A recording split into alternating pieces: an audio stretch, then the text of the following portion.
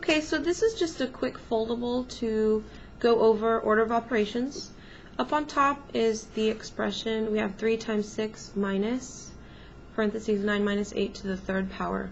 Step 1, my first flap, is grouping symbols or parentheses, sometimes brackets, and that just means that you solve what's inside.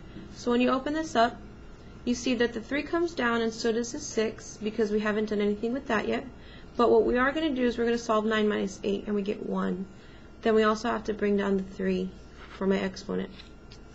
Then step 2 is exponents, which just means to do the repeated multiplication. For example, if we had 2 to the third power, that would be 2 times 2 times 2, and that would give me 8.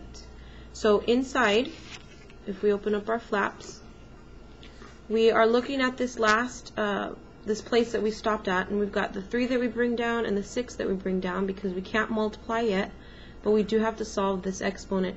This means 1 times 1 times 1, and that just gives me 1. Step 3 is multiply and divide, but the important part about this is that you have to remember that it's from left to right. So if you have division first on your left, then you have to divide first. In this case, all we have is multiplication, so we do 3 times 6, and that's 18, and bring down the minus 1. Next step is step 4, and that's add and subtract. And again, just like the multiply and divide, we have to move from left to right if we're going to solve. And the only step we have is to subtract, so 18 minus 1 is 17, and you would box your answers.